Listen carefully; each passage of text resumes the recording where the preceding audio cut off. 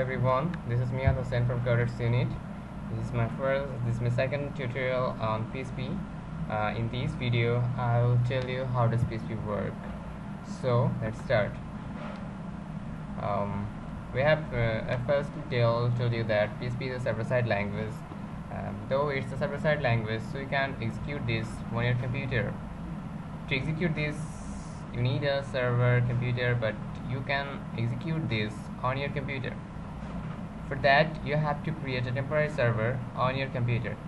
It's very easy to create a computer as a server. You just need a free software named Apache for that.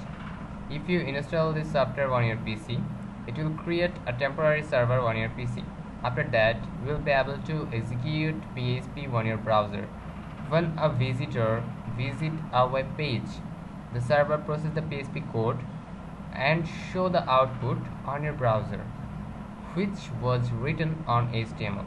Basically, browser can read the HTML code, but if you want to read the PHP on your browser, you have to create a server for that. But it's why. Okay, when a user save or download the HTML page, then the user will only find the HTML codes. Browser interpret the HTML codes, but PHP works on different way. A browser can't show the code of a page written on PHP because any browser can interpret the PHP code. Basically, a web server like Apache or IIS can interpret the PHP code. How does the PHP work? It was our topic today. So, when a client visit for the web visit for PHP or apply request for a PHP, it go to the web server, and web server send to the PHP code to the PHP module. Then it's read by the PHP module, and it's again back to server, and it's show on the client on the browser like this. Okay, when an user request for a page on server by any browser, if that page complete with hypertext preprocessor, that means the PHP extension, that means that PHP is a PHP page, then the page request will transfer to PHP interpreter, which has given on the picture above. I had showed you. The PHP interpreter make the communication with the file to show that on the browser every PHP file contain the file processing system. It also make a communication with database, email server, etc. whether it's needed.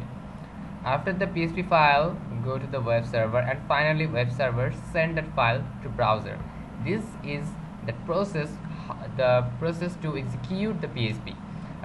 Basically, we're using the browser, Opera, Mozilla, Chrome and Internet Explorer. This can't execute the PHP. The PHP hypertext preprocessor, when you request for a PHP file, it will send your request to the web server, and web server has contained the file PHP file module to read the PHP file. It will read the PHP file, and again it will send to the web server. Then finally the web server will send the file to the client, and the client or the user will be able to see the PHP on his or her browser. This was the second tutorial on the PHP, and after this you'll find that how to install Apache and how to run it and others in the next. So stay connected with us, share this if you find helpful for you, and subscribe with us to get more videos on PHP. Thanks for watching. Thanks once again.